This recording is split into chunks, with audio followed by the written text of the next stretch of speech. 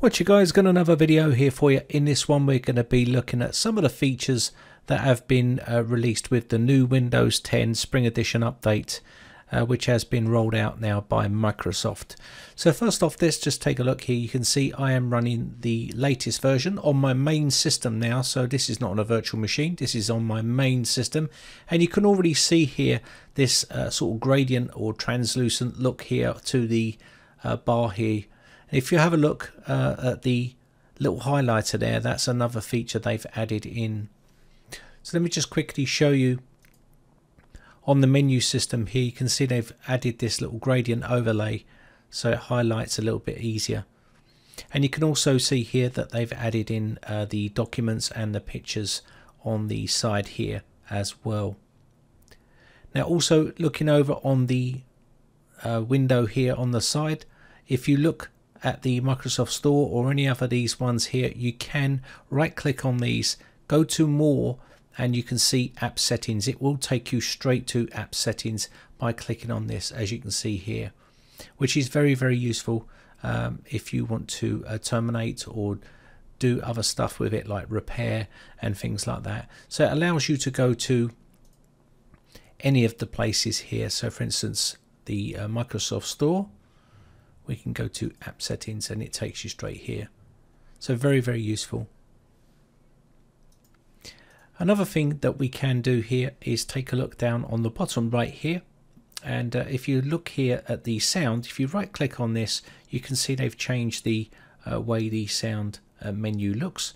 If you open up the sound settings here, this will open up this area here, and you can see now that we've got different settings here. They've changed this and give this a good revamp here. You've got your troubleshoot here, you can do your input, and this is choose your output here. You've got your list of stuff that you can choose, which is very nice as well.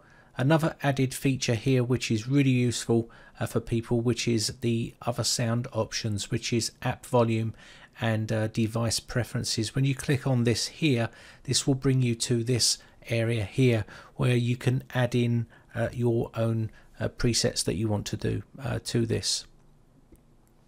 So when you start opening up programs, as you can see here, I've got the recorder running here. It allows you to add in your default audio, so you don't have to keep changing it. So if you had a game here, you could make it through your headphones and stuff like that, save you keep going in and changing, as you can see here. So very useful input and output, as you can see there. So not too bad. I do like that feature a lot.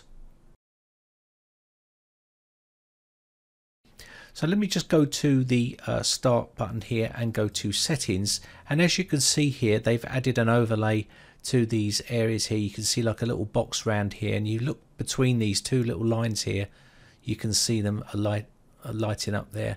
Just makes it a lot more easier to see what you're doing here. So I do like that a lot. And if you go into system here and go to display, on the display area you still have the night light, which is added in on the last update. But when you come down here, which is another new setting, which is the graphics setting, which is another great area here.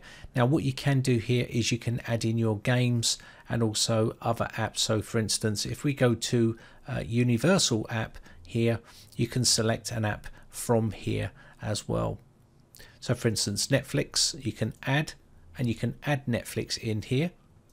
And of course, when you click on this, it gives you some options here, and you can then say system default, power saving, or high performance. And you can see here it's giving you that option, which is a nice added feature.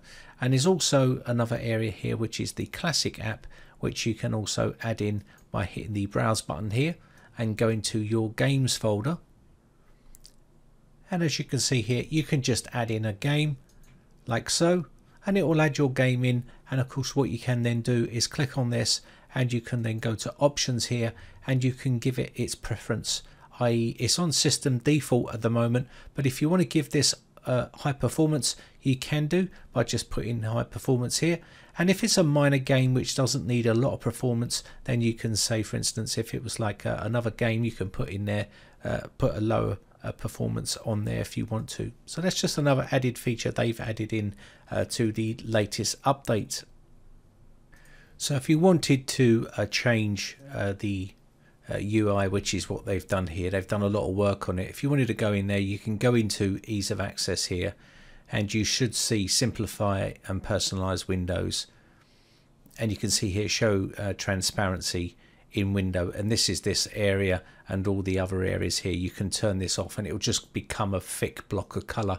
But if you see that, you can see the trees behind there when I turn this on and off. And it also affects the down the bottom here, the taskbar.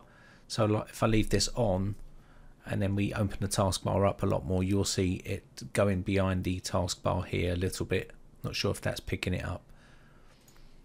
So those are the tweaks there. You can make other changes as well on there. Another area that may interest you, which they have now changed, which is inside here. Once you go back in here, you can go into System, and if you look down here and look for Focus Assist, you can see here you can choose when notifications you'd like to see or hear.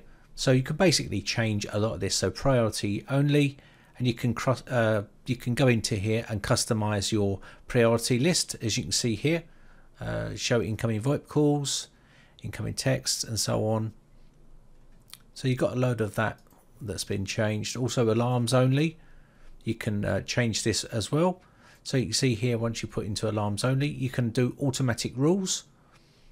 And once you go into automatic rules, you can put during these times. So you can put this on, and you can change the priority of the times when you want to have this done. So you can see here daily, weekly, weekdays, weekends. You could change all this stuff if you wanted to here. And go through a little bit further down. So when you're playing a game, priority only, and you can change this to whenever you like. Alarms only. So if you're a gamer and you don't want to be disturbed, you can do that on there as well. Whereas sometimes when you get an update or something like that, it used to just pop up with a box and kick you out of the game, and you could be in a crucial moment, and you can change all the timings to that as well. So that's basically an added feature in there that you can mess around with on the Focus Assist. Okay, so another area which we all like to talk about, which is privacy. And you can see here under the privacy area, this has also had a bit of a makeover in the diagnostic and feedback. You can see now we have basic send only info about your device and so on. You can change this. This has all been changed here. These have all been added in, so we can remove these here.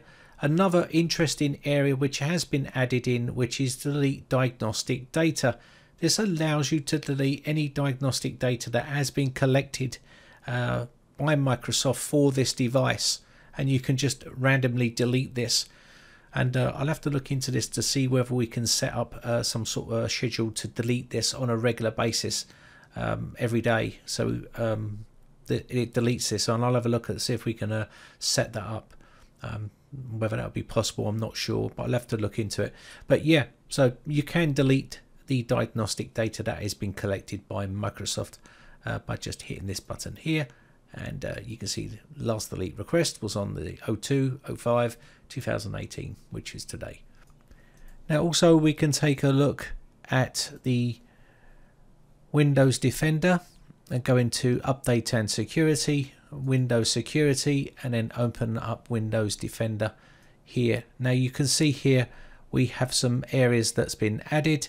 We have account protection here, and you can see sign into your Microsoft account if you have one of these. You also have a dynamic lock, which also gives you some settings which you can set up here as well. As you can see, Windows Hello, password, PIN, picture, and dynamic lock, and privacy is also set up on there as well.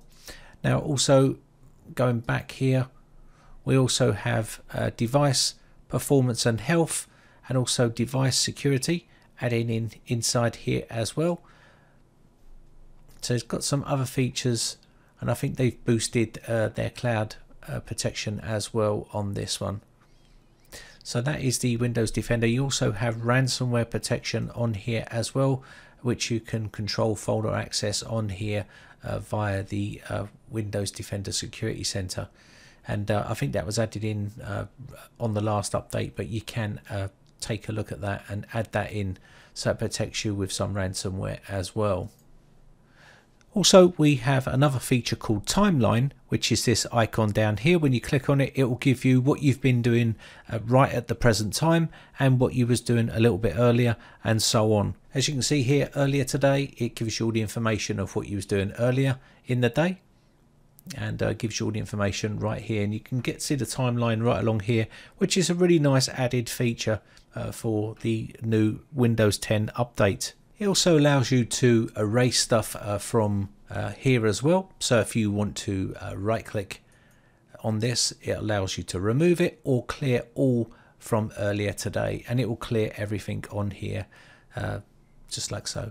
I'll also leave a link in a video description for this website here, which is Microsoft's document on what's new in Windows 10 version 18.03. And you'll be able to read this and take a look. There's loads of useful information inside here as well. And you can take a look at the previous versions. Now, I've not covered all of the stuff here. There is stuff that has been changed and added to. Like, for instance, Cortana has had some useful stuff added to it, and some other features on there as well, which you can take a look at as well on that website. But that's pretty much it. That's all the ones that I'd like the changes of, and I think it's a good improvement. Oh, there's also another one which I wanted to quickly show you here, which is under System and Display here. And if you come down to, let's see, Advanced, it gives you some information here about the system, which was quite useful, I thought, and it takes you straight to the page here. So that was another added thing that's quite useful.